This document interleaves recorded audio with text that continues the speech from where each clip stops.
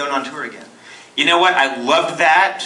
I don't know how to, you know, it's a lot of work to do the TBS show, but I would like to do that again, so I'll have to figure out a way to do it in a more controlled... I mean, this is obviously, this is a snapshot of a moment when, you know, I mean, I really believe, if nothing else, what I went through had very little to do with me, and it had more to do with how our culture's changing. There's the old, you know, there's this certain way that broadcast television's been done for about 50 years, and things are changing, and I really do feel like I was standing on a fault line, and the earth cracked right between my legs, and instead of jumping back that way, I jumped this way, for better or worse. And I believe that this film is really about a moment, and so I don't know if I can replicate the energy and the excitement of that tour. I just need to get into a big spat with TBS. You could do it under different circumstances and different motivation. You know, the circumstances will never. No. I'd like to do it. I mean, I think this was something special, and whatever happens next will have to be a little bit different. Yes. At the same time, I enjoy. Oh, I'm sorry. I was looking at someone else, but presumptuous. Go ahead, and then I'll get you. Yes. Alex, hi. How are you? I'm great. How are you? I'm really good. Let's just chit chat. Where do you live? I live here. Where do you live? Hollywood. Okay, cool. And you were talking about how the difference between broadcast and TV and things like that.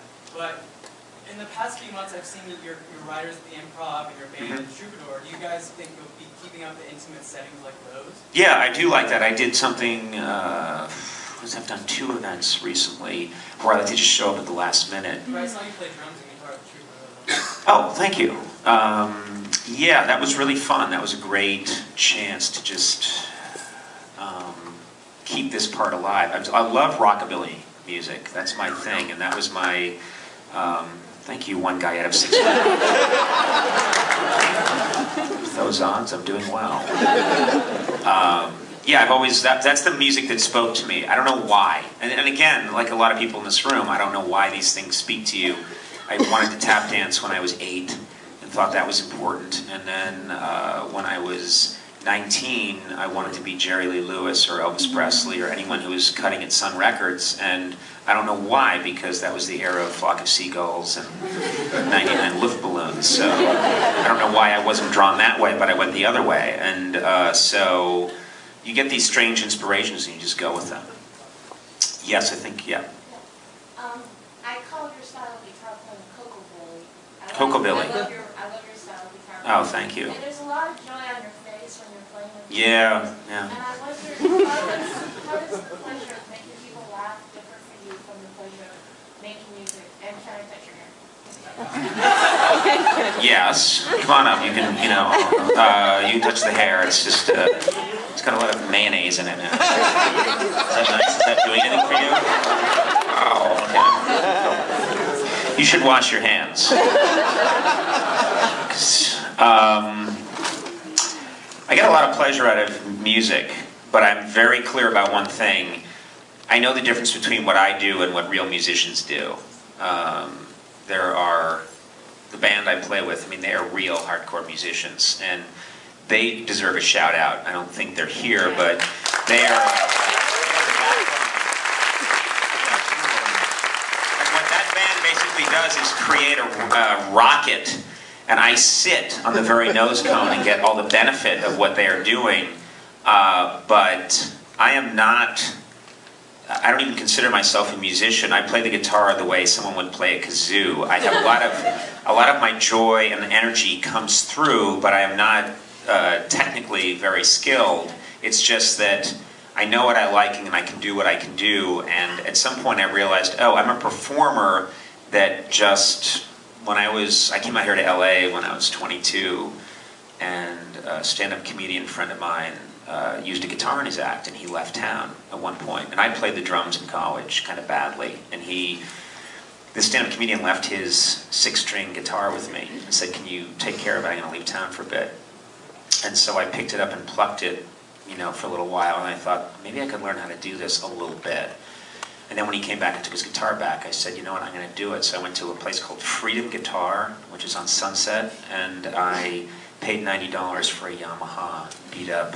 It's basically a pawn shop. And I bought this guitar, and then I got the Mel Bay chord book, and I taught myself. And he's got this, it's from like the 1940s. He's got this big, he's got a fat head and a little pompadour. And I was like, I like everything about this guy. And I taught myself, I used to sit in my apartment on Cochrane, and this is a lesson to you guys, you can accomplish amazing things when you don't have a girlfriend and can't get a date. No one would talk to me. I was very thin, I had no money, and I was a little skin challenged. And I used to work at my job and then come home to my $380 a month apartment, take out the Mel Bay chord book, and play, and just practice over and over and over again. And so, I don't even know where that was coming from. And there was a lot of watching Saved by the Bell in my gym shorts. Which I do understand. Did you just shout, Zach Morris? I could have security take you away. Yes, sir. Hi, I was wondering if Sona is single? Sona, stand up. Well, don't act embarrassed. Like you weren't scoping this guy out. Sona, why are you sinking into your chair? I have that effect on all women, apparently. But more importantly, can you hug my friend Joyce? What is this hugging thing? Hi, oh, hey, Joyce. Oh, wow. Okay, I'll wander this way. Sona, yes. Sona's single. And but I have very high standards for Sona. Here we go.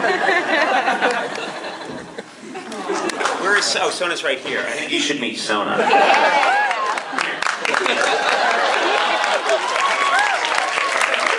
Why are you hiding behind your purse? He's a very nice man. Better than that last guy. Come on, I was just making that up. Just kidding. So I just think you two should meet, and then you work that out. That's nice to meet you and hug you. Nice to see you. You go ahead and talk to. You seem weird. Yes, hi, how are you? What's that? Yeah, sure, a hug, yeah, okay. This is nice. You all know my wife's here, don't you? Okay, that's great. I'm cleaning gutters tomorrow. Do it, asshole. Get every leaf out. Yes, hi, how are you? I'm good. Good to hear, yeah. I noticed several of us played Salvation Army. Yeah. So what is your fascination with the song? Does Jack White get a part of the solo as much as it? Yeah, well, not the solo, but he owns the, he owns my soul, Jack White. He's just been, we clicked, my relationship with Jack White's very strange because the first time I thought that I had met him was, I was doing the late night show and he was on Saturday Night Live when the White Stripes first hit it. And I went upstairs just because I liked their stuff and I wanted to watch from the background. And he saw me from across the room, stopped playing, and he and Meg came over and said, "It's so nice to see you again." And I didn't know what he was talking about. And he said, "Don't you remember you were in Detroit a couple of years ago shooting a remote, and then when your remote was done, you came to a bowling alley in downtown Detroit, and you bowled, and we were there, and everyone came over, and you hung out with us, and and they were just kids, and I hung out with them apparently for a long time. And we all did it." Hoping that gets in the paper. I wish I had my camera then. No, I know exactly.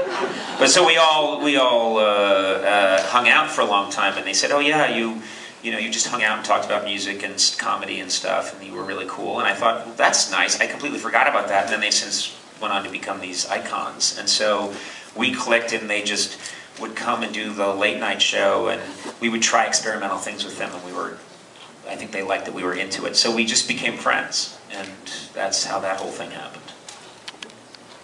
Sure. Speaking of other musical acts that appear on your show quite frequently, are we going to see They Might Be Giants on the show again at some point soon? No. Playing in Not after what they did. I just love saying a cryptic thing like that. They know what they did. No, I love those guys. Absolutely love those guys. They're right in our wheelhouse, and we'd have them on anytime. I'll have them on 4 nights in 1 week. Did you go already? No, you're just wearing the same hat as him. Are you in a gang together? Guys that dress up like Depression-era newsboys?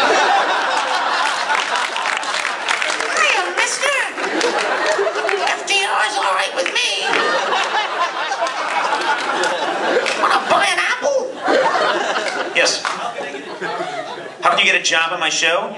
Just show up at a screening and ask. We're going to start you at $600,000 with